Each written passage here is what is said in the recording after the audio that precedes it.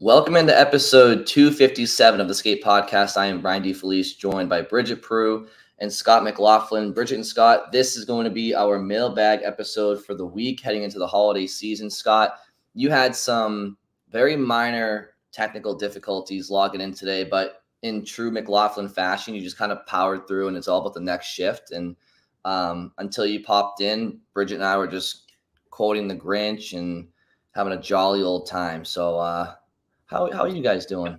So was Xerxes. Xerxes was filling in as well. That's right. Xerxes was too, yeah. Yeah, I was like Chevy Chase trying to figure out my Christmas lights and Christmas vacation over here, just unplugging stuff, trying different fuses, and got it figured out. Bridget, yeah. you actually never did a Grinch impression. Do you have one? I was doing mine before. No, I told you mine was Dinner with Me. I can't cancel that again. 7:30, wallow in self-pity. Yeah, exactly. Brian does the accent. Anyway, let's get into the mailbag of this week, because there's quite a few questions to go down. A lot of people emailing, tweeting, commenting on YouTube, sending Scott handwritten letters, which I applaud as well. So that was great. Why don't we start at the top here? And of course, I say let's start at the top, and I'm at the way bottom. There you go, Brian. -1. All right. Well, here's Chip. Chip says to us, maybe Juicebox Kids is more appropriate for today's Bruins, Brian. And Chip, I found it pretty funny. I chuckled at that, Chip. And he was referring to how we were talking about the lunch pail AC Bruins era night, and how maybe today's hockey game is a little bit, I don't know, less physical. I don't know. So that's what Chip was referring to there. I appreciate that comedy, Chip. Scott, what about you? Yeah, it took me a second to get that, because originally I was like, what is he referencing? Like, did we bring up Juicebox Kids or something? And then it clicked. But yes, I do think that's probably more appropriate just in general, I think, for hockey today. Yeah. I wouldn't say it's Bruins specific, but anyway. Okay, but Chip did have some questions. Starting with the first one, he says, do you think the Poitras assignment tells you how the Bruins feel he fits with them this season? We'll start with that one. So maybe a little bit, but I don't think, because I guess like the way to take that is like, if you do think it says something about how he fits, maybe they're not super high on him. They think they're okay without him type thing. And I just wouldn't go that far. I think at the very least it shows that they don't believe that he is so essential that they need him for these next 10 games to collect as many points as possible. I think it pretty clearly tells us that they feel like they can get through without him, and that's in large part because Morgan Geekie has played well at center, and Pavel Zacha is now back.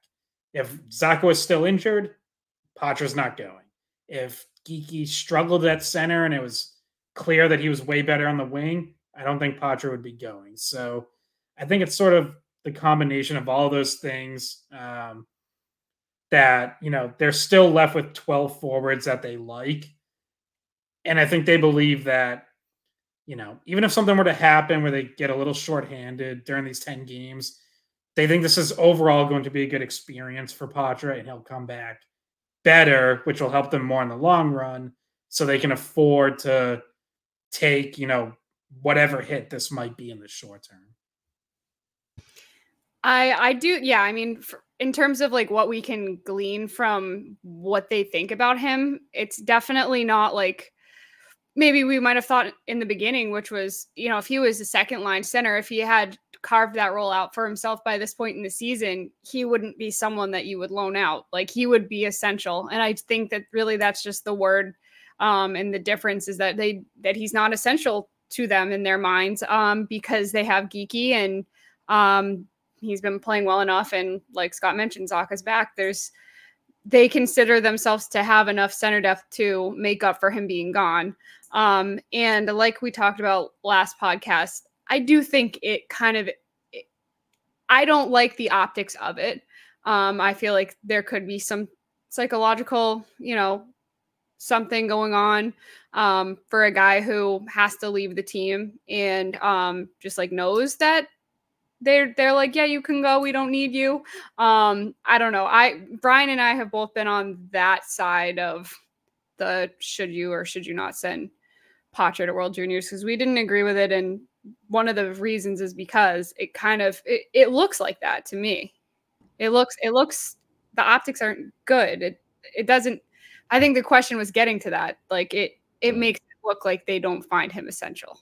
And Scott, don't say I never did anything for you, because Scott, for the record, also co-signed on, if it were up to him, he wouldn't have sent Poitras to World Juniors, but he just wasn't as upset about it as you or I were, Bridget. But ultimately, I agree with you guys. I think like if Poitras was in a situation where he was a bona fide top 2 center production wise right now, and it's like, how do you send that guy to World Juniors? But because he's kind of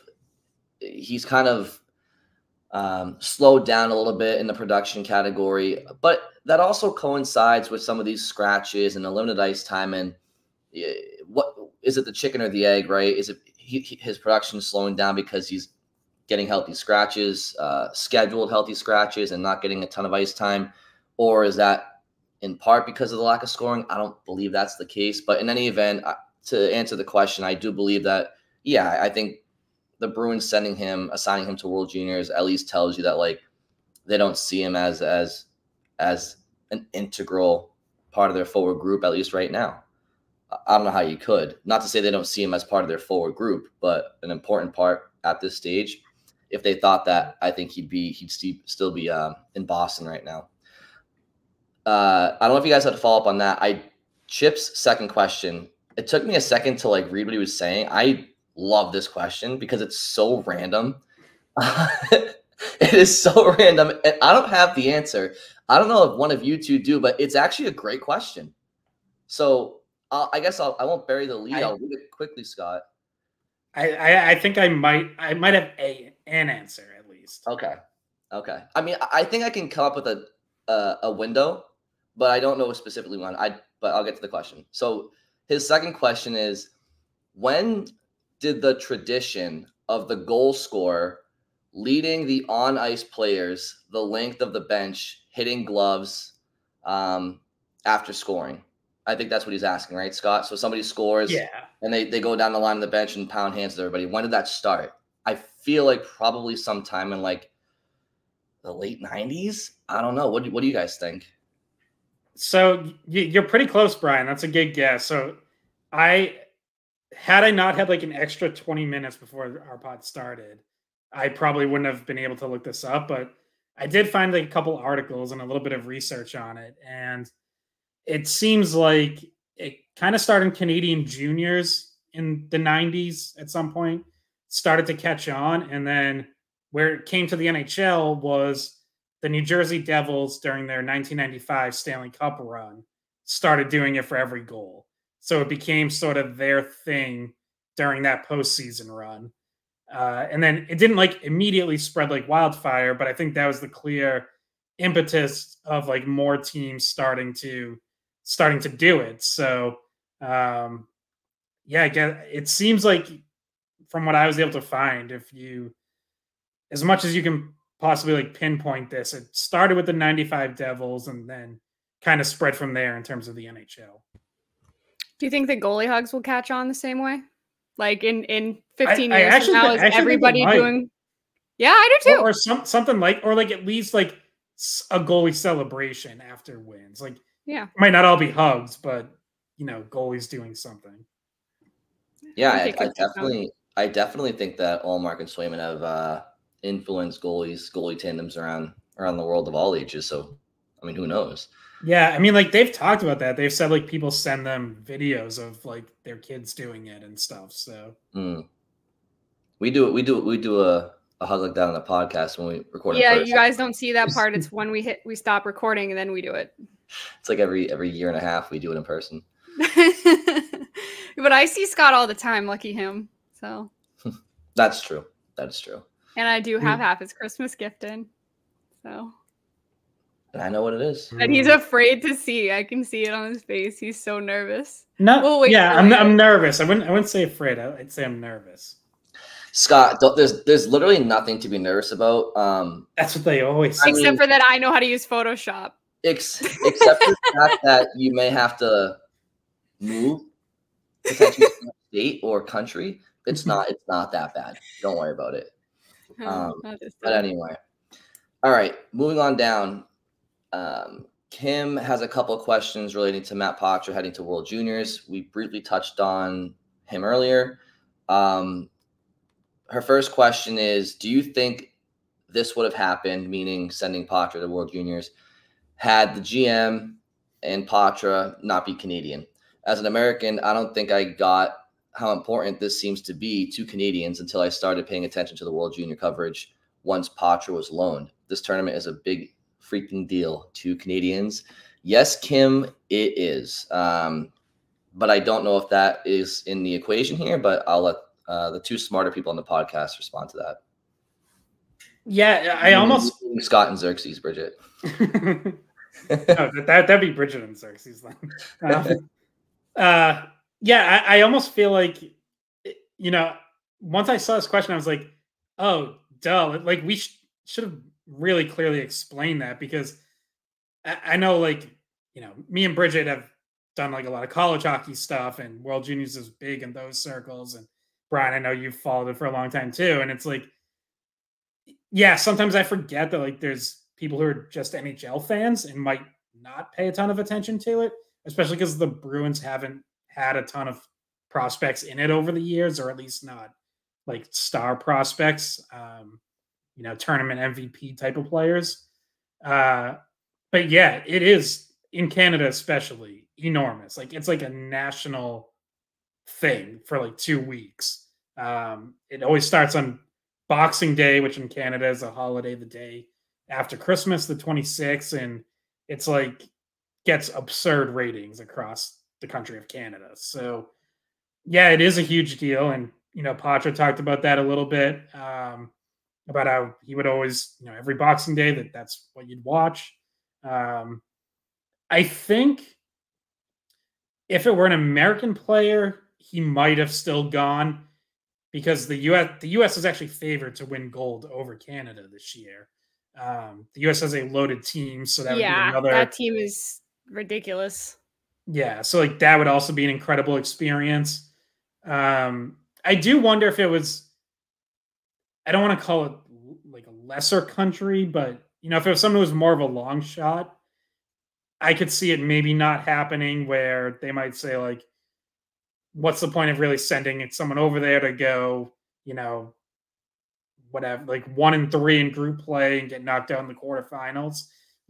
Is that really valuable?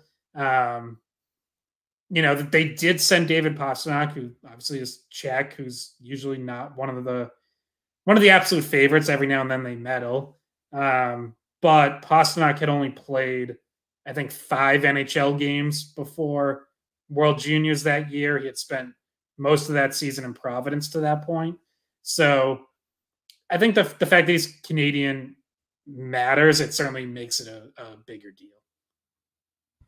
Yeah. And it is a huge deal among the college hockey ranks, because BC and BU are losing half their teams. In college hockey, BC especially. Yeah. BC is losing 7 players just in the US alone, 6 or 7. Yep. It's a big deal, because they don't miss a lot of games, but the second half of the season for college starts pretty much right after Christmas. So some guys will miss a game on New Year's Eve or whatever. And those teams, if you're watching college hockey, are not going to look at all the same. I don't even know how BC is going to field a complete roster. Yeah, I think they only have 1 game that these guys are going to miss, which they clearly knew and planned for. So, but yeah, I think BU has 1 game during that time too, and then you just hope that they're back by whatever that weekend is, January 9th, 10th or so, I think is when the college hockey season really kicks back up. They're taking people off the street that week. So Scott, if you want to go play, I know you wouldn't play for BC, but That's right. Yeah, absolutely not. Okay, there's a lot on this Poitras World Juniors storyline, so I'm going to skip on down to our next listener, Sam. And Sam says, enjoyed hearing all your thoughts on Lysell and Poitras going to World Juniors. Have to say, I agree with Bridget and Brian about Poitras joining Team Canada. That's it. That's that's my favorite comment of this entire email. Like the entire mailbag. No follow-up question to that. I can't argue. I cannot argue with that point, Sam. I agree with myself and Bridget. I think we should end it right here. Sam is banned from submitting questions. No, Sam, you submit as many questions as you want, and I think that's a perfect question to end the episode on. So thank you all for listening. No, I'm kidding. All right. I think the negatives absolutely outweigh the positives, but I would love to be wrong. Here's my question. All right. Load management seems to be the main concern lately for the Boston Bruins with Poitras. So the team put a plan in place, and it seemed to be working. He had fresh legs for the Rangers game and got an assist right before he left. Why then is Sweeney okay with Poitras playing in World Juniors, where it's a bunch of games in a short amount of time? They clearly don't want him to hit a wall as the second part of the season starts. So why? Is it because it's juniors, junior hockey, which obviously is easier than the NHL, and you don't have players like Ryan Reeves slamming you into the boards from behind, trying to end your career? That last part was added color. Sam didn't write that part, but hey, it's entertainment. So, yeah, basically, what do you guys have to say about the load management and World Juniors is a lot in a little time? It is. It could be as many as 7 games in 11 days if Canada went all the ways to the gold medal game. I think it's also worth noting, though, that he's not playing any games this week. It's just or I guess they do have a couple exhibition games, but presumably there'll be minutes kind of spread around in those. But it's a lot of practice time. It's a lot of camp over in Sweden, which is also valuable because, first and foremost, he's learning his new teammates, his new team, how they want to play, all that. But that's also in a Team Canada practice at World Juniors, you are testing yourself against the best in your age group, which is also which actually is not what you're going to be doing every game. It's what you'll do against other top teams. But Canada against like Switzerland or whatever, you're not really facing the best in the world in your age group. So you take that back about the Swiss. That's unless Niederreiter. I was going to say, unless Nino Niederreiter still has eligibility, I don't. Nico Hischier too. Who else? Roman Josi, he's Swedish, right? I think. Nico Hischier, Swiss. Yeah. But yeah, so it is a lot of games, but you're getting practice time on the front side of it. And then I think this kind of ties into a little bit of one of Kim's questions as well, but he's probably going to get a few days off when they come back. The Bruins are going to be heading to the West Coast, like right when he gets back. And I wouldn't be at all surprised if he sits 1 or 2 of those games and kind of just maybe joins them for like practice and morning skate. But, I would just caution people about that as well. Like if he comes back and doesn't play the first 2 games, it doesn't mean like, oh my God, Poitras a healthy scratch from now on. It just means like they're probably going to ease him in a little bit coming back from World Juniors. And just so people because not everybody in their life has traveled from Europe to the West Coast. That is a huge time change to go from, that's like you're awake at completely different times. It takes a long time for your body to adjust. I think it supposedly takes you a day per hour the time there was in time change. So, and I think that would be which I don't believe, by the way. I don't think that's well. This was I don't really care what the science says. He was just gonna say, I don't care what your doctor says, Bridget. That's incorrect. It does take that long, Scott. for your like brain to actually get back on. I mean, this was my neurologist that told me. I'm going to listen to her. But so I think it's I know 9-hour time difference, is it not?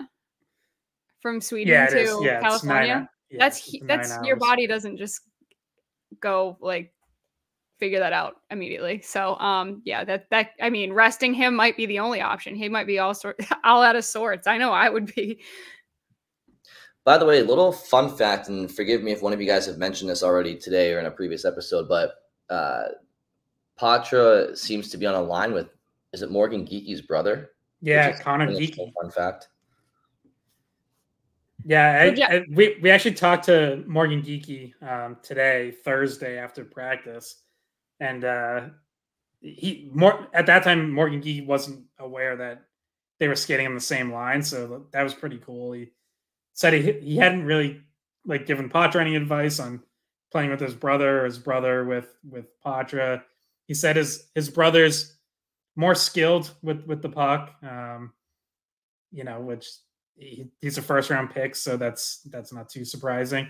I also if people haven't seen him, just Google Connor Geekie. He has like classic hockey flow. So I asked Morgan if he ever had hair like that, and he said he did, but then he started losing his, so that was the end of that.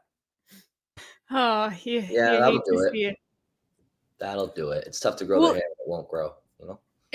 And the fact that he's playing on a line with Connor Geekie kind of makes the next part of Sam's question interesting. I'll read this one because this is actually the area that I was most concerned about as well. So Sam says, Don Sweeney said that Poitras will rejoin the team once World Junior Championship is over, and none of us have a magic ball. But one of the main concerns is that Poitras will lose his starting spot while he's gone. It's one of the main reasons that Sam said they didn't want him to go to World Juniors. If Geekie takes over the number 3 center slot, or possibly Merkulov, if they decide to bring him up and try to generate some offense, because Jake DeBrusk isn't going to get done, where does that leave Poitras? If that happens, do they try and put him at wing? Hoping that won't be the case, because I see Poitras being a top center in the Bruins' long-term future, and he needs to continue to develop in that position at the NHL level. And so we already saw Morgan Geekie just take control of that spot. Like that line was a very effective line last game, the third line, which was JVR, Geekie, Frederick. And Geekie had even done a pretty decent job playing first line center. So I think there is concern with where does Poitras fit when he comes back. If all of a sudden it's, if management and coaching is set to kind of keep things the way that they have been, if they're clicking, do you move Geekie away from that spot? That's the part that concerns me as well. And Poitras, I don't think they'll play him at wing. So then that's where it becomes like, okay, now we'll really be able to see what they think of him and how essential or not essential they see him the rest of the way. Yeah, I mean, unfortunately, Jim Montgomery never changes his lines, so if they're set, then he's just screwed. So, well, you say that, but Scott, what did I lean over and say to you last game? Yeah, so for this is one the first game ever he hasn't changed his lines. He kept his lines together for 3 straight periods. Unbelievable. He did. I was shocked. Okay, so my non-sarcastic asshole answer is, and I said this a little bit on the last pod, like it's kind of a cop-out, but I just think that the chances that like everything's clicking perfectly and you're not going to move anyone out of the lineup and everyone's healthy is just really slim. And even if that were the case, they would make a point to get Poitras back in. It's not good for anyone for him to like just sit on the bench and be a healthy scratch for, a week straight. So they'll get him in, and I don't totally rule out them trying him on the wing. Don Sweeney did leave that door open, which was a little bit of a shift because before the season, Jim Montgomery was asked if, at that point when Poitras was making a push to make the roster, he was asked if wing was an option. And he said right now they really only viewed him as a center. He played wing, I think, 1 game in the rookie tournament in Buffalo and they didn't really love how it looked. You know, Sweeney this week, you know, so 2.5 months later, sounded at least a little more open to the idea. He said, like, Poitras is a smart player. Usually smart players can figure it out, even if they're, you know, a little uncomfortable at first. So I don't rule that out, and I don't think it would be a permanent move. It would just be like, here's another lineup option that we haven't looked at yet. Maybe we give it a look for a couple games. But ultimately, you know, I think Morgan Geekie can play wing. Like, you know, I think he had some good games there early in the season, even on a line with Poitras. So I kind of think things will sort themselves out, and Jim Montgomery will shake things up as he always does. And ultimately, I still see Poitras settling back in as the third line center. I feel like you're simultaneously in that take being pessimistic and optimistic. You're like, pessimistically, they're going to have issues and that lineup isn't going to stay exactly the same, which is optimistic that things are just going to work out how they have to work out. It's an interesting arc there. Well, I mean, like, I think back to, was it last year or the year before? I think it was last year where it was like they had 8 or 9 defensemen signed to NHL contracts, and it was like, what on earth are they going to do when guys start to get healthy? And it's like, well, Mike Riley played himself out of a job. So, you know what I mean? Like, very rarely are you going to have, like, you're basically in the NHL never going to have so many good players all healthy and playing well at the same time that it's like, oh my God, we can't, there's just literally not enough minutes for everyone. There's always going to be something going on that opens the door for someone. Opens the door for somebody in the NHL. Our next question is has to do with the American Hockey League. The question is, Parker Wotherspoon is still 26 and playing in the AHL. Is there an age limit to playing in the AHL? At what point do most guys think it's time to move on? Well, so Wotherspoon's obviously up with the Bruins now and is playing. To answer the last part, there is no age limit in the AHL. There are 30-something-year-olds in the AHL. I was watching the Providence game against the Toronto Marlies Wednesday night, and the Marlies have Kyle Clifford, who's 32 and, you know, has plenty of NHL experience. Obviously just hasn't been able to, you know, catch on in an NHL job recently. Clifford scored a goal just totally knocking Frederic Brunet like 10 feet off the puck on the forecheck, just as a quick aside. But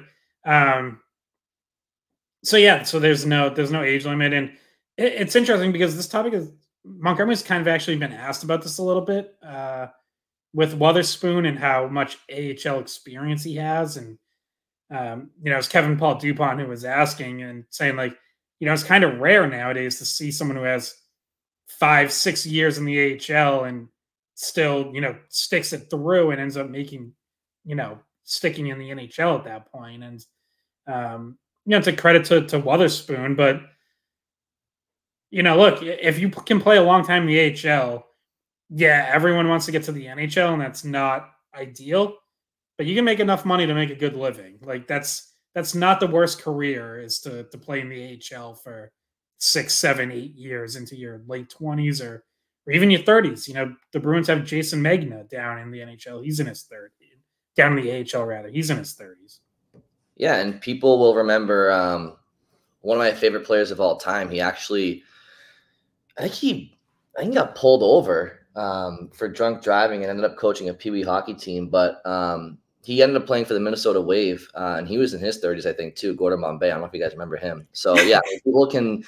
I could see that coming in a very roundabout way. It was gonna get there. Well, I was gonna say, and this I say jokingly because Anton Strawman was sent down to Providence last season, but I don't think he played a single game. So I mean, he played a couple, like literally just a couple though. And he was like 36. Yeah. Meanwhile, Jaromir Jagr is the 51 and playing still in the Czech Republic. So yeah, he had an assist in the first game of the season. So. Yeah, he owns the team. He's just like yeah, I'm just gonna own this team and like play until I literally can't skate anymore. That's talk about a guy who lives hockey, man. That's hilarious. I mean, he's probably still the best player on the team. If we're being real, like he'd probably from the last time I saw him play, he was still pretty good. I mean, I know he's 51, but yeah. Okay, so let's move along down the list here. And again, there is a lot to do with Matt Poitras, so I'm gonna try to break it up a little bit, and then jump back to it. I was thinking maybe get to Mark Allred's comment, because his has to do with Poitras, kind of the Merkulov thing, like to stick with the AHL, talking about the AHL. So Mark said, if Georgii Merkulov is to get a call up soon, what is the ideal situation to put him in? I'd like to surround him with better talent, so like in the top 6. But if fourth line duties are the plan for him in any recall, I'd rather keep him in Providence on the team's most productive offensive line. And he also said thanks and happy holidays. So happy holidays to him too. But I just want to start by saying I don't even think they're going to call up Georgii Merkulov. I feel like if they need another center, they're going to do what they did the other day, which is just move Frederick. Like, I'm not sure that that's who's getting the call up. Like, I wouldn't be surprised if it was Boquist comes up, Frederick plays center. It wouldn't surprise me that that's the way they decide to go, rather than calling up Merkulov. We would all like to get a chance to see him play. So, like, if you asked us, would it make sense and would we want to see it? We don't. I think we'll all say yes to that. But I just don't know if that's the actual move they would make. I tend to think it would be Frederick. Move him over, and just because we've seen them do that before, and they trust Frederick as a center in certain situations. So I actually think it might be the move they make. I think if in the specific scenario where one of Coyle, Zacha, or Geekie has to miss a game or a couple games or whatever, I do think Merkulov might get called up, because Bridget, you're right. The last time they had to do that, they did just move Frederick over and Boquist went in. Boquist also played 4 minutes and didn't get a shift over the final, 35 minutes of the game. So I don't know that they're going to look at that and be like, let's do that again. I really could see them saying, hey, first off, Georgii Merkulov's on fire. He has 6 goals in his last 6 games, a point in 9 of the last 11 games. He had a goal and an assist Wednesday night. Seems to be playing really well, just all around game. So I could definitely see them thinking, like, let's reward the guy who deserves it the most, who's playing the best. And we don't think it's going to be permanent, but hey, there's 2 games here where we think we're going to be without one of the centers. Let's see what he does for 2 games. Like, I definitely could see that, because that's, like, to me, that's just kind of good organizational management to reward a guy who has earned a reward, rather than just keep calling up the same guys who, in some cases, aren't really taking advantage of their opportunities anyways. Well, I think they should do it. Like I said, I think that, like you said, you want to reward someone, you want to see what you have too. I think that that's the move they should make. I'm just not sure if they're going to. And also, it's really hard to make a case for yourself when you only play 4 minutes. So it's not like, I wonder what they see in Boquist that they dislike to the point where they only play him 4 minutes. Like, I'm not sure exactly what their assessment of him is, but sometimes it feels like they call him up and then it's like an immediate slap in the face. Like, they called him up and then he didn't play. And then they called him up and he played 4 minutes. Like, I don't really know what the situation is with him. Yeah, I mean, there's only so much we've seen of him. I think some of it might just be to kind of, he has NHL experience, and I think they can just call him up and not worry too much about him. And I think they also don't really want egg on their face, because they kind of gave him a shot in the offseason. I'm not really sure on Boquist, but as it pertains to Merkulov, I agree with what you guys are saying. I think he should get a look, and I just want to give Robert Chalmers a shout out, because he also asked on Twitter, do you think it's only a matter of time before we see Merkulov get called up. So he also had a question regarding this. Look, I think for a lot of reasons he should. And first and foremost, he's not some random AHL player that just so happens to be producing, but there's not a lot of nobody really knows who he is. Like he's definitely somebody in their system that everybody's been watching, and he's somebody that we all hope is part of their future, the Bruins included. So he's holding up his end of the bargain. He is playing really well down in the minors, and I think there's a lesson to be had here for as it pertains to managing people, like understanding how to manage people. And ironically, that's exactly what Don Sweeney is. He's a general manager, right? So it's like you need to let your entire system of players understand, and that includes the AHL, the ECHL, whatever, that if you do what you're asked to do, and certainly if you do above what you're being asked to do, you should be rewarded. And maybe it's not a long-term call-up, but Merkulov needs to see this is why I'm working so hard. This is why I'm producing, because I am getting this opportunity here, as opposed to going down there for a whole season, lighting it up and never getting called up. What does that do to somebody's morale? Like, it's good for people to have an opportunity to chase, but once people start to feel like no matter what they do and they're not going to get that chance, it's disheartening, and it kind of can send you down a spiral, I suppose. So if you want to optimize the player, you need to give them an opportunity when they've earned it, especially where the Bruins brass has talked about, like, we give people opportunities if they earn it. Like, nobody's jobs are guaranteed, and this is an opportunity. Like, Poitras in World Juniors, like, the center is not the most stable position right now, so give the kid a chance. Like, let him build some confidence, and let him be assured that his hard effort and production has not been for naught. Yeah, and that even if it is only a couple games, like, that message, that the motivation that you can give him when he goes back down, of like being able to say, like, hey, we really liked this, and this, and we want you to work on this, and this. Like, now that's really going to sink in. Whereas, it seems by all accounts like Merkulov's taken to coaching really well, but right now it's probably a lot of just, hey, keep doing these things you're doing and little tweaks here and there. Whereas you get that taste of the NHL, like, now you've seen it. Now it's, Jim Montgomery sitting down with you saying, here's what we want to see. Now it's, Don Sweeney sitting down with you again. Like, that message sinks in a lot more, and you kind of go back with that extra motivation of, like, okay, I saw it. I know, like, this is what I have to do. This is what they're telling me. And, like, there's his motivation for the next however much longer he's down there. I do agree with Mark that if it's, say it was like Johnny Beecher had to miss a game, I think it's probably not going to be Merkulov getting called up. Just because, I don't really think he's definitely improved his defense. I don't think it's enough of a strength yet where you're throwing him to like a fourth line, kind of more of a grinder role. Patrick, as much as some people on Twitter seem to hate him, but like, Patrick Brown is with the team right now, and they would probably just plug him in as fourth line center.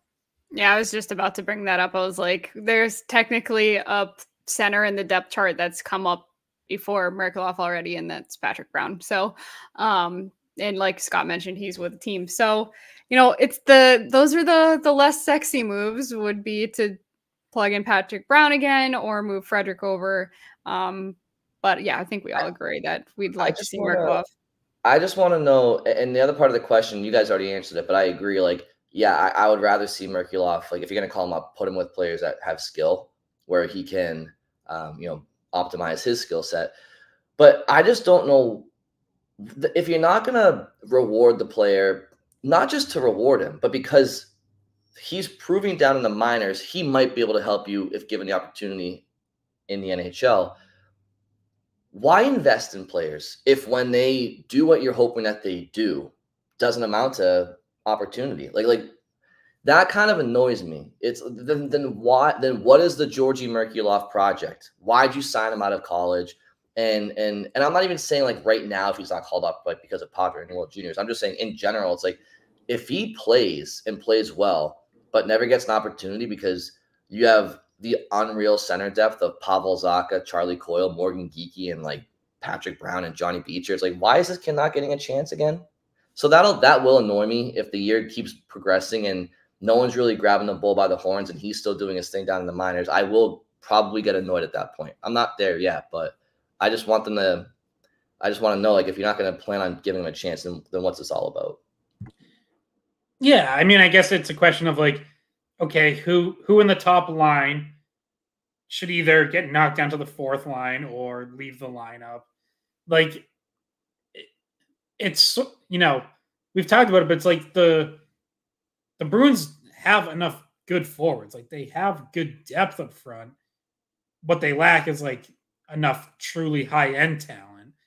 And I don't think Merkulov's going to come up and be that. So it's like, okay, who's out of the lineup? Which is why I kind of only think this happens if there's an injury somewhere that opens a spot up. Because, like, yeah, you could call him up and say like, hey, he's earned it. You know, this is a reward for his good play, and we want to see what he can do. But then it's like, well, okay, but who are you knocking out of the lineup? Because I'm not sure anyone currently playing in the top 9. Like, I mean, maybe this can lead into a, you know, DeBrusk question, because I'm sure that's where people's minds are going. But like, I don't know who you're taking out of the lineup or knocking down to the fourth line, because I do feel like most of those guys are playing pretty well. They're just not elite scorers. Well, let me ask you this, Scott and Bridget, but the knock on Merkulov, I think, since leaving Ohio State was that he needed to work on the defensive side of the puck, right? But his offensive skill set is there and it's very promising and whatnot. So if for some reason the Bruins feel like his defensive game isn't where it needs to be, isn't one way to mitigate that at the NHL level is to, like we've talked about, like other players, like maybe try him on the wing, like because in that situation you can ease into the NHL and you're not put in a position where you have all these defensive responsibilities, and maybe he's kind of free to play free offensively. But I also think there's a massive question out there of what is his NHL ceiling? Is it a top 6 forward? I don't know if any of us know that. We can talk projections, but what do you think of that? Like, say maybe what? Yeah, like I mean, you mentioned Jake DeBrusk, but let's just say a winger isn't producing the way they need to produce, and maybe Merkulov gets a look at wing for a couple of games. Is that a possibility or not optimal? Well, and just like to refresh people's minds in case their background on Merkulov isn't they don't know exactly where he came from. Like you mentioned, he came out of Ohio State. He was not drafted. He was signed as a free agent, and Don Sweeney kind of got him to leave college a little bit early. And so he now is playing in Providence. Didn't finish his college at Ohio State. And it's funny that you mentioned that, Brian, because if he gets a call up to wing before Fabian Lysell gets a call up to wing, like, I feel like that could cause another whole conversation similar to what we had yesterday about where Fabian Lysell is in terms of making the NHL and what his future looks like. Because if it's not saying Georgii Merkulov shouldn't get a chance, but we've had this exact same conversation about Fabian Lysell before. If a top 6 winger isn't producing, should they call him up? Well, I think it would be pretty telling if Merkulov got that treatment and got brought up over Fabian Lysell. It would just kind of tell you where each of them are at in their process of getting closer to the NHL. Yeah, I think Merkulov played a little bit of wing early last season, so his first pro season, but is definitely a natural center. I believe he's only played center this season, so I would generally prefer when you're calling someone up to play them at their natural position. But I guess it's not out of the question. By the way, since we mentioned Lysell, that game Wednesday night against Toronto, Lysell tried to go 1-on-4 again, and I just like cringed watching it. I was like, didn't we just go through this on Sunday? Like, what are you doing, man? And I thought he had been playing pretty well to that point too, honestly. But then I saw that and it's like, can't happen once a game. Like, that's not. It isn't working at the AHL. It's definitely not going to work in the NHL. No, it couldn't have been more clear that was like the moment that he got called out for the previous game. Like, it was very clear. It was word for word. Like, he went again 1-on-4 and we need him to get that out of his game. Yeah, well, that's something he's gonna have to work on, because now everybody's Mougenel kind of put him on notice, and not just him, but all of the Bruins fan base now everybody knows to look for it. Yeah, I mean, and you know, their next game after the callouts on NHL Network, and the Bruins have an off night, so it's like, I'm sure there were a lot more eyeballs than usual for a Providence Bruins game. Yeah, and Merkulov plays well, which I think you said earlier, so just continues to score. But anyway, Scott, Providence ended up losing 7-3 and just like straight up did not play defense at any point during that game. So that was not a great showing for them. But Merkulov was good for sure. Mm. All right, so we did mention Jake DeBrusk. So let's go to a question from Liz, and she says, quite frankly, she says, "What do you do with Jake DeBrusk? Do you think Monty should sit him at this point and try to kickstart him? The rookies are putting him to shame. Poitras has more goals than him, and he's tied with Beecher. Yes, he's doing other things to contribute, but he needs to be their number 3 offensive guy. Goal scoring is why he is there, and his 3-on-3 play has been ugly. Do you agree that the longer this goes on, his trade value continues to go down?" I mean, yes, Liz, I think his stock is low right now because his production's not there. But yeah, and his contract, like we've mentioned this before, he's in a contract year, so the contract numbers for him go down as you know, the slump continues, and if there's not like a production boost, if he doesn't have the numbers to back up the kind of contract, I'm sure he went into the season thinking a different number than what they're looking at right now. Yeah, and people have mentioned, and Liz mentioned it in a question, that he's found other ways to contribute off the score sheet. I mean, I've said it till I'm blue in the face. I don't see the contributions that everybody else, or not everybody else, that some seem to see with him despite the scoring. I mean, he's helping the team. The team has a record of 17-5-1, and he's a part of that. Okay, well, I also watched him be one of the reasons why they flat out lost in overtime. So I'm getting, you guys know how I feel about DeBrusk. I like the player's skill set, and I like the player's personality off the ice, but I certainly don't love the lackadaisical effort and the mental.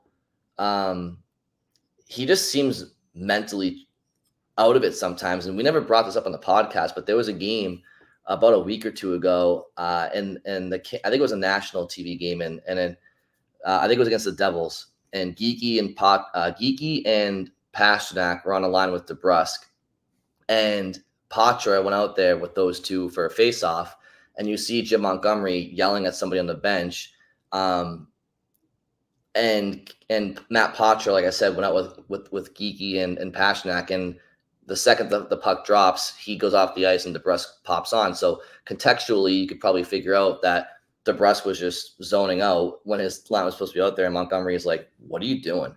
But anyway, I'm not going to go off on a tangent on DeBrusk. I'll let you guys take this over and respond to Liz's question. What do you do with the kid? Can you even get anything for him right now? I mean, no question, his value is not high right now. Like, if you trade him right now, you're selling low, and someone else had, I think, asked a question along those lines too. It was Eric on Twitter. We can get to that a little later because it's more about like a package, but yeah, I mean, every other team sees the same thing everyone else does. Like, he's not scoring, and he's paid to be a scorer, so what you have to do is you keep playing him and keep working with him, and you hope he pulls out of it. Like, whether that's with the intention of keeping him through the season and him being a valuable player to you, or improving his value for a potential trade. Like, to me, that's the only option. I mean, yeah, if things get bad enough and you can healthy scratch him, like that's obviously an attention-grabbing move. You know, he was already scratched once this season for being late to a team meeting. So no doubt that would be an enormous story. And I think if Jake DeBrusk got healthy scratched, that would you can certainly feel it like simmering again, where like, I don't know if he's going to get booed at the Garden like he did after the trade request went public, but it feels like a healthy scratch would be like that green light to the fan base to like really turn on him again. And at that point, you probably have to start seriously looking at trading him, because I don't know how you get it back on the rails after that. I think what you have to do is you keep playing him and you hope he pulls out of it. I've said on here, like, I'm one of the people who does think he's still doing other good things. Boo. I do still think he's helping them win games. I know Brian disagrees with that. I see him doing enough, you know, to, again, not to be worth $4 million, but to help them win hockey games. I don't think overall in the season, I don't think he's let like his defense slip or his penalty killing or his ability to set up teammates, which I think he's still been doing at a pretty high rate. He's not scoring. And I do think like you've started to see games and situations where that frustration is starting to show up. I think that shot in overtime was one of them. Like, Jake DeBrusk, when he's on his game, probably isn't taking that shot. I think, and Jim Montgomery talked about this a little on Thursday, like, I think he takes that shot because he's had a couple other chances in the game that he hasn't buried, and he's frustrated. And he thinks, I don't know, he thinks he's going to go for a hero shot. But that obviously wasn't a smart play and ends up costing them the game. And it's like, that's what has to change. And the only way it changes is if he starts scoring. So I know we sound like a broken record, but like, he needs to score. And that's not going to happen if you sit him or you start jerking around his minutes or whatever. Like, you've got to find a way to get him going, because I don't think there's any other option besides that. Bridget, what did you think of the what did you think of his back check, Bridget, and his wide turn? Like, Scott, that's like, the frustration with the shot selection is one thing. You stop and you go the other way and you get your ass back. He just, like, everybody talks about that play. There was enough time to get back. Like, the goal scorer was also his guy. Like, he missed in that and literally went for a skate. And I don't know how anybody can say otherwise. And that, to me, pissed me off far more than the shot missing the net, because that does happen. Get the fuck back on defense. Sorry, so this also dates back to, I forget what song you compared it to, Brian, but I agreed with Scott. For what it's worth, me and Xerxes agreed with Scott on this topic, and that I said I would describe, you know, what's coming for him is like, I feel like the production is coming, and I still think that, and I think that if you healthy scratch him, you like Scott said, you open the door for people to turn even harder on him. And I don't want to be in a place like we were when I personally think, and I know, Brian, you disagree with me on this, like, sometimes booing your own players makes you look bad. Like, I don't like that look from any fan base. I don't like that either. No, definitely and not. I don't think that I feel like it'd be a missed opportunity for the Bruins, because we're already talking about how they might be down a top 6 winger. And like, if you take him out of the lineup, or, you know, you trade him and don't get a top 6 forward in return, then you may as well just stick with DeBrusk and hope he gets back to form the way he did last year, and how he responded to that last time he went through the adversity, because it doesn't really do you that much to trade him away and lose someone in your top 6. You just have to hope that some of those other things that, like, I know you brought up a bunch of the analytics last episode or 2 episodes ago, Scott, hope that the numbers are telling you that, you're about to get more out of him, at least more like he was last season. So I think you can't get rid of him without having another option to bring in to fit a top 6 role. Just to clarify my stance, because I don't think I've actually said it yet, as it pertains to scratching him, I would not scratch Jake DeBrusk because he has not shown, he's been scratched before. Scott, you mentioned earlier this year for missing a team breakfast. Shout out Tyler Sagan. But Bruce Cassidy had scratched Jake DeBrusk in the past on multiple occasions, and he showed everybody that he'll come back the next game, shot out of a cannon, but then he'll revert right back to, kind of the same things that got him scratched in the first place. So I don't think that Jake DeBrusk has the mentality, and he's not the type of player that responds well long term to scratching. It becomes a slippery slope. So I don't want to scratch him either. He should play every game until you decide to move on from the player, because he's not the type of player that will do well up in the press box at all for you. Bridget, the song you were referring to that I said was "Make It Happen" by the record company. I have another song lyric, and it's called "It's Me, Hi, I'm the Problem, It's Me."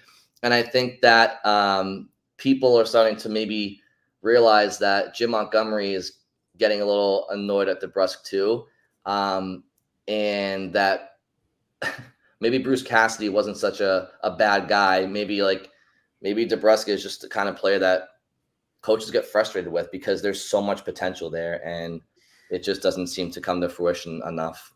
Brian, well, I have no idea what artist it is that you're referring to on that last song. I think it's Travis Kelce's girlfriend. I don't know. So I'm just looking at this. Jake DeBrusk ice time, the last 4 games: 17:01, 17:19, 17:49, 18:34. Why is Jim Montgomery still playing him that many minutes if you think he's that disappointed in his play? Because as we were talking about, if you first of all, there's always the potential that he will break out. This team isn't necessarily littered with a bunch of Wayne Gretzky's out there. He is one of the players that is capable of scoring at a high level. So that's why it's frustrating, because you can't not play him, especially when this team is a little bit lackluster offensively. I also think, Scott, that there's a bit of catering to the players. He does not respond at all to getting demoted, getting benched. And as I just said, I don't even think that's the right approach with him. I also have said before too, it's not that I don't think I'm not saying he's a liability out there. I know he's making normal hockey plays that everybody else on the ice is also making. I'm not saying he's a bad player. I'm saying that there's a lot more for him to give. And I don't know. I mean, I don't have all the answers, but he definitely is he's somebody that's capable of scoring 30 goals in this league. So that's why he keeps getting played. And I don't think he's the type of player to sit on the bench and respond well. So Montgomery is kind of placating to the player, which I understand, but that's why I actually just don't even think he's frustrated with him to start with. Oh, I don't know about that. I mean, he made the comment about that one shot, the overtime shot, but in general, I don't get the sense that Montgomery's not, I mean, he's not the same kind of coach as Cassidy where he calls guys out the same way, but just don't get the sense that he's over Jake DeBrusk at this point. Do you guys see him? I think. Go ahead, Scott. Go ahead. No. I was gonna say, Montgomery has made a couple comments at times about his details have slipped a little, and he always kind of either prefaces it or follows it up with, "That's what happens when a player is used to scoring isn't scoring." And I think that's legitimately what Jim Montgomery believes. I don't think he's lying. He might hide a little bit of frustration here and there, but I think he truly believes that Jake DeBrusk is a good player who's mostly doing good things, but who is getting more and more frustrated that he's not scoring. And I asked Montgomery today, is there anything you can do to counter that frustration? Or is the only solution that it just has to start going in at some point? And Montgomery said like straight up, like it has to start going in. Like there's no other shortcut to a guy who's used to scoring to stop being frustrated other than to start scoring like he's used to. Do you know why? Do you know why it's not going in for him? It's because he's not doing what it takes consistently enough for it to go in for him. I guarantee you guys, if Jake DeBrusk for 5 games straight, call it, you know what? Scratch that. Call it 3 games tops. If for 3 games in a row, every time you watch Jake DeBrusk, he was busting his ass and going hard to the blue paint and working hard in the corners, I guarantee you guys, okay, I trust me, I don't pretend to be all knowing or the smartest person in the world, but I've watched enough hockey in my life to know and play enough hockey to know you will get rewarded if you do what's necessary consistently enough, shift in and shift out. I guarantee you guys, if for 2 or 3 games in a row, he busted his ass, straight line, played inside hockey, went to the net, got body position in front, he would at the very least get a puck win off his skate. I guarantee you guys. And it's not happening because he's playing on the perimeter far too much. And that doesn't mean that he's not making high quality plays, in the D zone or, making the right plays to help his team analytically. All I'm telling you guys is that if he really wanted to bust out of this slump, and you see it all the time with great players, if they have to bust out of a slump and they hit that point where like enough is enough, you'll start to see the most skilled players in the world play like 4th liners because that's what it takes to bust out of a slump. I'm telling you guys, he needs to do that. And then if he gets that confidence going, maybe he'll take off. But until then, that's just my opinion on him. And we can agree to disagree. But and especially him as a player, he does all of his scoring in tight. It's no secret. Like, he's just not doing it enough. Maybe a shift here and there, but not enough. That's my opinion. But we can move on if you guys want to. Yeah, no, I agree with that last part. Like, that's the finishing product that's missing that he needs to find. And he needs to find it by being in those areas where your percentage of scoring goes up. Like, his shooting percentage being so low is partly bad luck, which I absolutely think is part of this. But it's also partly that. It's that he's taking more of his shots are coming from lower percentage areas than when he's scoring 30 goals. Mm-hmm. Okay. We do not have a lot of time left, so I don't know what you guys want to do here. We have, Trent's comment. We have Don's weenie on Twitter again, which we have, we have our suspicions that that's Scott's burner account. I don't know. I feel like some of these two we might just want to save because they're not like time sensitive. The Don's weenie ones, at least. Yeah, Don's weenie threw some kind of just like fun facts and random stats at us. Yeah, that can probably be saved. I like this one from Mark by email, not Mark Allred, different Mark. We've touched on this a little, but I think it's maybe worth getting to. Question about Bedard versus Poitras. Not comparing talent at all, but I am curious about ice time. Bedard is 18 and Poitras is 19. Did Bedard play more than 68 games last year? Why are the Blackhawks not concerned about load management for Bedard, like the Bruins are for Poitras and he said Sharks, but obviously meant Ducks, are for Leo Carlson? We get the Blackhawks are at the bottom of the barrel, but so are the Ducks. Why is there no concern about Bedard hitting a rookie wall like there are for Poitras and other players? Also seems to be no concern for Fantilli with Columbus. And then he goes on to a separate issue. But let's start there. Do you guys have a take on why load management seems to matter more for Poitras and they're not just riding him like Chicago is with Bedard? Well, I think there's a big PR strategy at play here for Chicago. I think when you have a generational talent, it's tough to sell to the fans that are trying to buy season tickets that we're going to have him on a leash and a load management plan. I think Matt Poitras he's not as much of a star name and certainly there's a lot going on here in Boston. People aren't going to really care too much. I mean, Bruins fans talk about it, but I think there's a PR spin there for Chicago that's at play. I also think that it's a new concept, right? So it's kind of like the teams that are doing it are more the anomaly to this point. Those are the first two things that come to mind for me. Yeah, I would also say that the Blackhawks don't have to worry about Connor Bedard holding up into May or June. The Blackhawks know that they are not making the playoffs. They are well out of it. They're second to last in the conference. Yeah, it was never a realistic goal for them. So they can play Connor Bedard as much as their heart desires.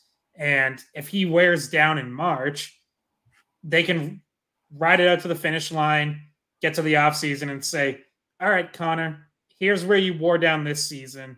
How do we get you ready for 20 plus more games next year?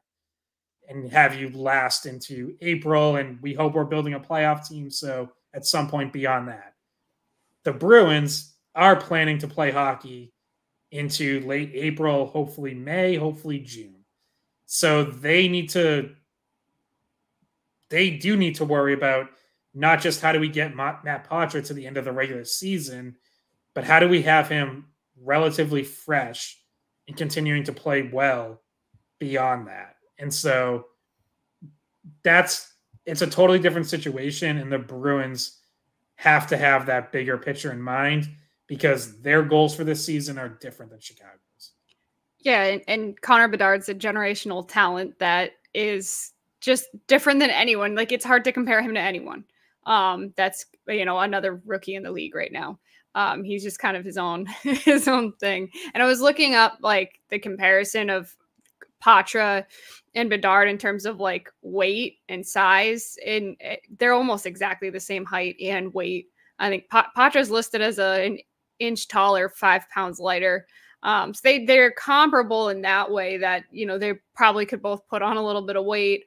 But yeah, I think also the main point being that ticket sales, that's who people want to come see, right? Like people are buying tickets to away games just to come see Connor Bedard. Like people in Boston opening night were there for the Bruins, but they're also hoping to see Bedard, in his first ever NHL game. And he's a draw for fans, which is, an increase in money in your pocket if you're the Chicago Blackhawks. And at this point, you're kind of just trying to stoke excitement about what he could be to sell more tickets, to get the fan base kind of heading back in the right direction. Cause that was a great fan base back when Kane and Taves were in their prime and they were making deep Stanley Cup playoff runs. And it's like, just try to revitalize, like re-energize that fan base by, we're not competitive this year, but we do have this other thing you can come watch that maybe one day is going to be our next captain or our next reason why we win a Stanley Cup. Okay, so real quick, let's just hit two more. We already touched a lot on DeBrusk. I do want to. Sorry, Brent. One last thing. Wanted to note that on the latest, I think it was TSN's insider segment that they do like every week.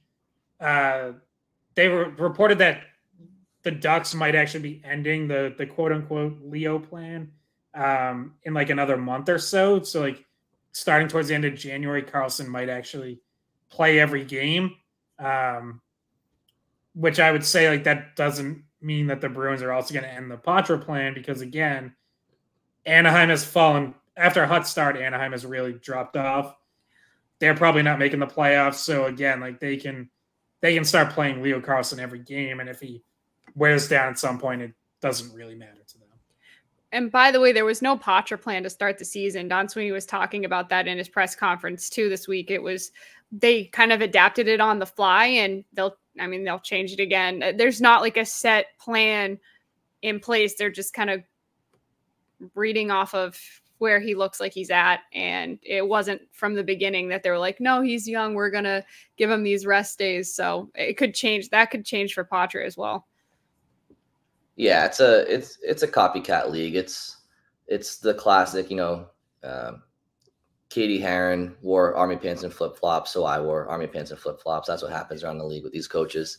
Let's just lump in these last two questions together because Eric and Trent both had some questions regarding, future trade potential opportunities. And I'd be remiss if we didn't give them a shout out because they did take the time to submit a question. So just real quick, Eric talks about if the Bruins packaged DeBrusk and Grzelcyk right now, acknowledging that they'd be selling low, are there any top 6 forwards or second pairing defensemen they could get in return?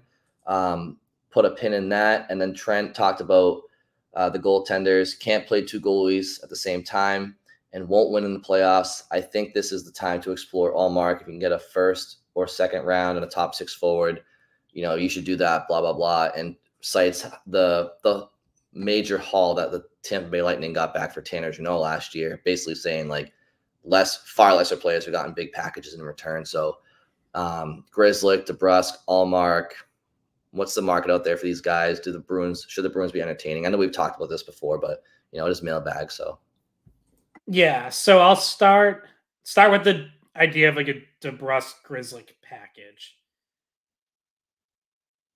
Those are going to be 2 separate trades. Like if your goal is to get a top 6 forward or a second pairing defenseman, you're not getting that for those 2 guys because those are 2 different types of teams you're dealing with. The team that might be interested in DeBrusk and or Grzelcyk is a team that's going for it this year because those guys are 2 pending free agents. So you can't trade them to a rebuilding team. No rebuilding team is going to have interest. So you have to trade them to a contender, hope you get something, and then turn around and go spend that buying from a selling team, a rebuilding team. It's a lot to line up, and I don't know exactly what DeBrusk and Grzelcyk are getting you right now. We've talked about DeBrusk's value being down. I also don't think Matt Grzelcyk is playing as well as he usually does in the regular season. So generally, it's not great business to trade 2 depressed assets. There's also the whole salary aspect of it. Like, yes, trading those guys with clear cap space, but where are they going? Because very few contending teams have cap space to be able to take them on. So, like, are you retaining some? Like, what? It's tough for me to imagine this kind of trade happening because realistically, the answer is like you probably just have to stick it out with those guys and hope that they start playing better. And maybe if you have something bigger in mind, you flip one of them as a lead up to it. But you basically almost have to have that second deal ready to go because Don Sweeney looks really bad if he trades away Jake DeBrusk just because, hey, DeBrusk is struggling and we're going to go try to get another top 6 forward somewhere. He trades him away, DeBrusk gets hot, and then all of a sudden there's not really a great market to go buy a second line forward. And it's either they don't add one or they settle for something lesser or they have to way overpay to get it.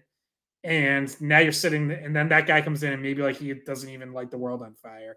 And now you're going, wait, so we just dumped Jake DeBrusk and we gave up a first and a second round pick and we're getting a guy who's producing the same amount as Jake DeBrusk. Why did we just do all that? Which is why I think it's hard to see this happening. Yeah. Yeah. And also it's hard to see it happening. Like if we're talking about this as a trade deadline move and the Bruins are a contending team, they tend to want to add defensive depth at that time of the year, not trade away somebody who's currently playing on their top D pair with McAvoy when he's healthy. So it just doesn't seem likely to me that Grzelcyk would be getting traded at that point in the season.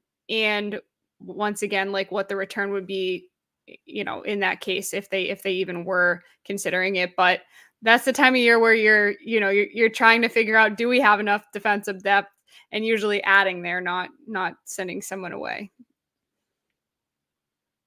Now as it pertains to Linus Ullmark, we've talked about this before as well. I think we'll just finish off here, but basically the sentiment that you could get a major haul for Ullmark because other teams get major hauls for much less. Where do you guys feel his value is at? And again, it's twofold, right? It's what's his value, but what's the need across the league for you know, a number one goaltender like in the middle of a season.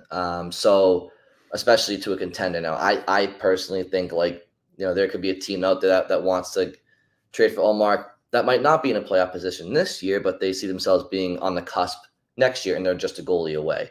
So it's not so much there's what the player's worth, and then there's what's the demand around the league for that position, and then it kind of comes somewhere in between, right? Right, and it's also like, where are the Bruins willing to send him? Because I'm sure the Carolina Hurricanes would love to try to trade for a goalie like Linus Ullmark right now. But if you're the Bruins, are you going to send him to a team you might face as early as the first round of the playoffs? The way the Hurricanes are going, like, they're battling for a wild card spot. So do you really want to put yourself in that position? Like, God forbid you trade Linus Ullmark away and he shuts the door on you in the first round and ends your season. Like, boy, does that look pretty stupid if that happens. So most likely you want to send him out west. And again, like, it has to line up. It has to make sense. I think, you know, Trent mentions like a first or second round pick and a top 6 forward. I think if something like that was on the table, they might have already traded him. I don't think they've gotten an offer like that. Well, and if you're picturing a Venn diagram, right, you have, well, you can't see my hands, but in one circle you have the teams that, to your point, Scott, like, the Bruins would be willing to send him to.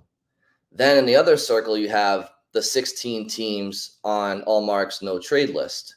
Then where the overlap is might only be a handful of teams in general, right? So there's a lot at play. And then you add another layer of like who's buyers, like, and who's sellers. Like, you take out the buyers from, like, I mean, you take out the sellers from that. Like, you have to take out certain teams who just don't need a goalie, or, you know what I mean? Like, there's a lot of reasons why certain teams don't want him or couldn't get him, including the no trade clause. So it just seems like, and I forget what episode this was. I would love to refer him back to this episode because we went really in depth on it. It's titled in one of the segments that I clipped off, you know, revisiting the Ullmark trade idea, that we kind of got more in depth about his situation and why we couldn't really come up with a team that made a whole lot of sense, that it would work for everyone. For listeners, it's, if you want to go back and bookmark it, it was somewhere between episode 42 and then 256. You should be able to find it in there. It was actually pretty recent. You shouldn't. It was, and it's literally titled like revisiting the Ullmark trade idea or something. And it started off of, you know, some comments that were made on our show by Mike Milbury, who brought it back up. But right, and like, as for like the Tannen Jeannot aspect, Tampa paid that much for Tannen Jeannot because they were up against the cap, and Tannen Jeannot at the time was only making $800,000 and had scored, I think, 25 goals the year before. And then they signed him to a somewhat cheap extension, although I don't know if he's totally lived up to even what he got. But anyways, that was part of that trade, was because it was one of the only moves Tampa could make where they could add and still fit it under the cap because he was making so little money. So that was part of the reason why Tampa gave up so much in that trade. Tampa in general is also a bit of a unicorn because they have over and over again shown a willingness to quote unquote overpay in trades. There just aren't a lot of teams that are willing to part with assets like they are. And, you know, we keep waiting for it to catch up to them. And this might finally be the year. Like, they're out of the playoffs right now. They've really struggled. Their depth is really sapped this season. So, you know, there is just in general, most teams are not willing to totally trade away the future the way that the Lightning have over the last 5 years. And then we have one final question. This one just came in. It's from Brian in the car, and it says, Bridget and Scott, do you prefer Hot apple cider or eggnog on Christmas? What do you guys think about that question? I'm an eggnog guy. I love eggnog. I don't drink eggnog. Someone gave me eggnog moonshine though, which is interesting, but don't know. Maybe Scott wants some, but sure. And pass it over. Well, what I usually do on Christmas is we've done mulled wine in the past. We've done sangria. So yeah, really neither of those things that Brian listed are like Christmas tradition over here. We usually start with champagne or mimosas and then go to like some sangria later. Okay, fair enough. Yeah. Mm-hmm.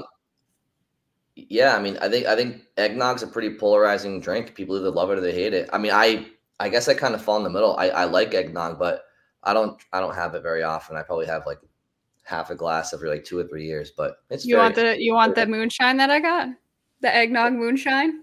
Sure, send it over. They call it spiked eggnog, right? It's from like Old Smoky whiskey. I was given it as a gift, which is like a moonshine distillery.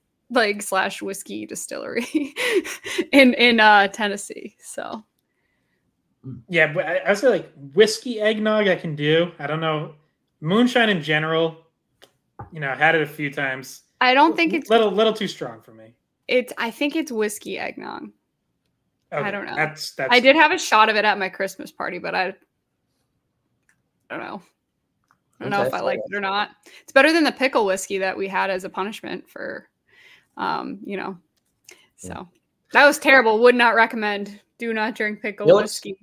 You know what's crazy, and this just came to me, and it's just I don't know, just that time of year. But I'm just thinking back to last year, and it's isn't it crazy how fast time flies? This time last year, you guys were gearing up for your little media skate at Fenway for the Winter Classic.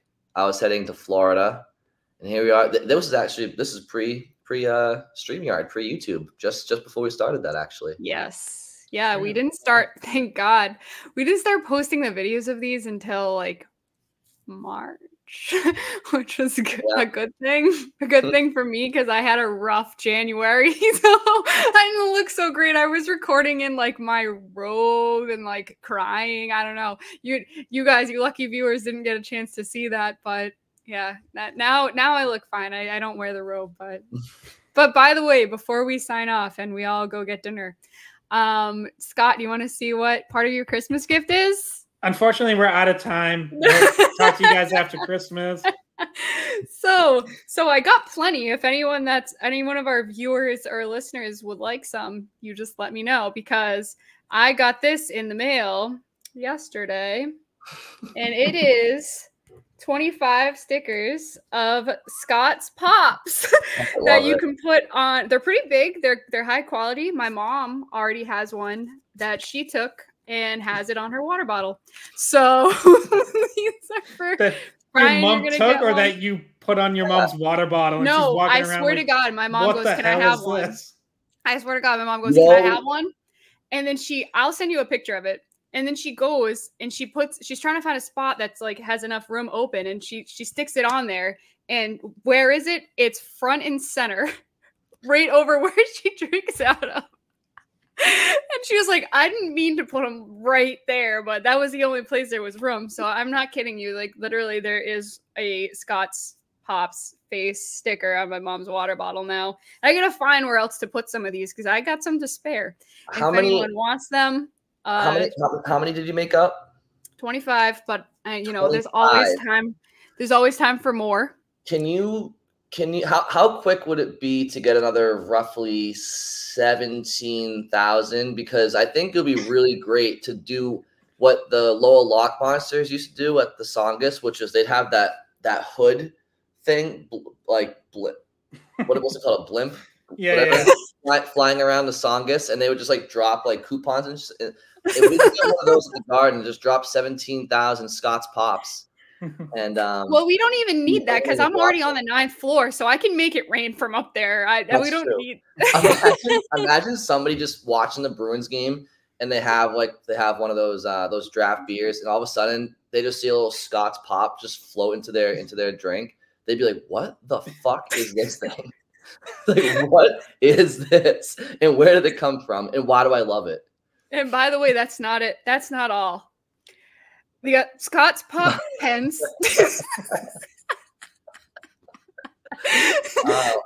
Thank you, Vistaprint, for helping me.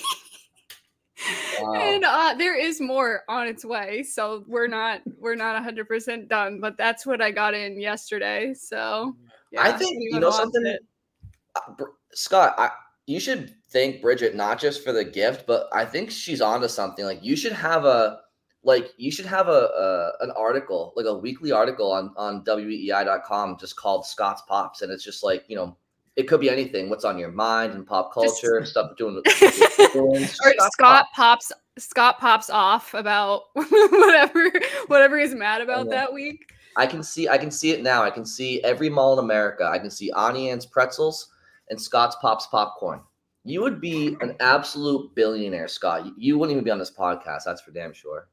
Mm-hmm. I'd at least make like 20 cents or so. I mean, might come up a little short of $1 billion. But, he's just speechless. We're finding a way to monetize Scott's love of popcorn. Is what we're trying to help him make a career out of it. I know. It's not even about Scott at this point. I feel like this is your business endeavor. And you're going to have to pay me for the rights to use the images that I have made. So yeah, that's fine. That's true. Image rights. Seriously. I already trademarked it. Don't even. Okay. All right. I'm on board.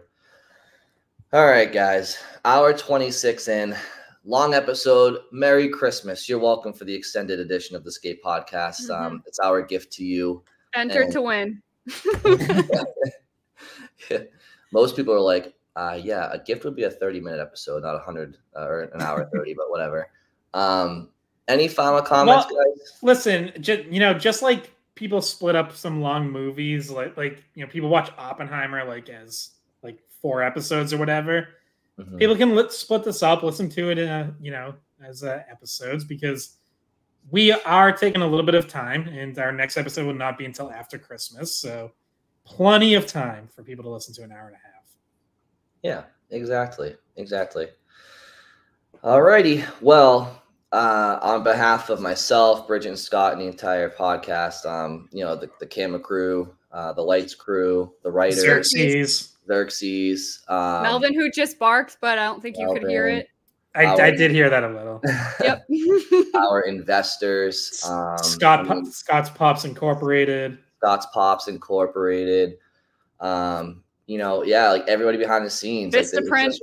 It's such an exhaustive team. Everyone behind the scenes, which is actually just Bridget.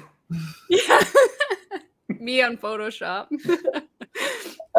We would obviously like to, wish everybody listening a Merry Christmas and a happy holiday season. We'll be back before New Year's or after New Year's. Yeah. Yeah. Okay. So yeah, we'll definitely do at least one before New Year's. Won't be too long. But thank you all for listening. Thank you all for sending in questions and for listening all year. We really appreciate it, and we love interacting with you guys and answering your questions and shooting the breeze. So let's keep it going into 2024. Thank you all for listening, and we'll talk to you very soon. Hey guys, thanks for watching the Skate Podcast. If you want to see more of our videos, visit our playlist. Not in front of a screen? You can listen to us on Spotify, Apple Podcasts, or wherever you get your podcasts. Don't forget to follow us on social media. And if you enjoyed this video, please don't forget to give us a thumbs up, subscribe to our channel, and leave a comment.